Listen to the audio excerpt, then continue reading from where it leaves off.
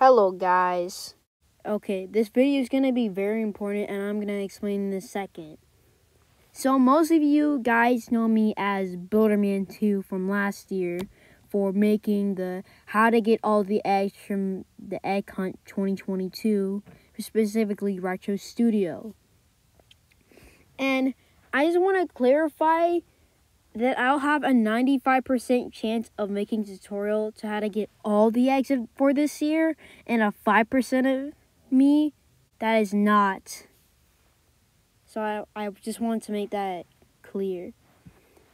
And if I do make a tutorial how to get all the eggs, then the videos will probably be separate.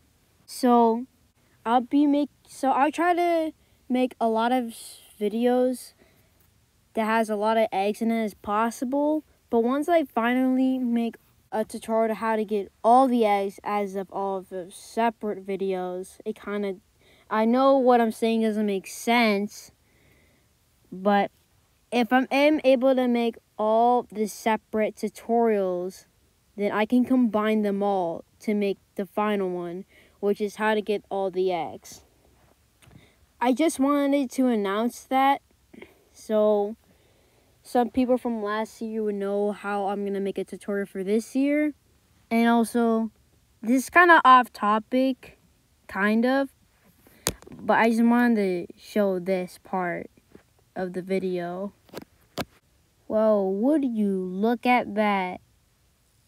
I was correct. It was the egg hunt badges, even though it was obvious.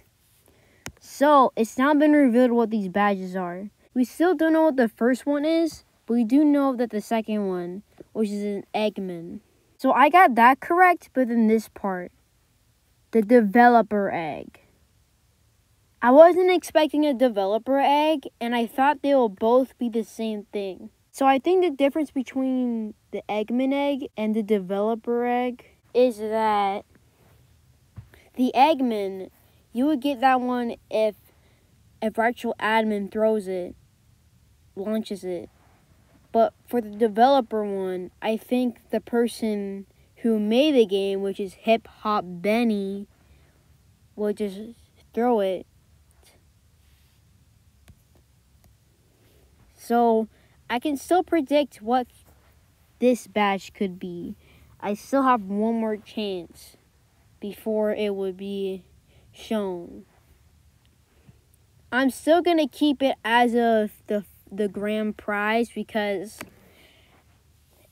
events do have grand prize badges, like the Christmas event, the Halloween, and the last year's ones. So, yeah, have a great Easter, guys.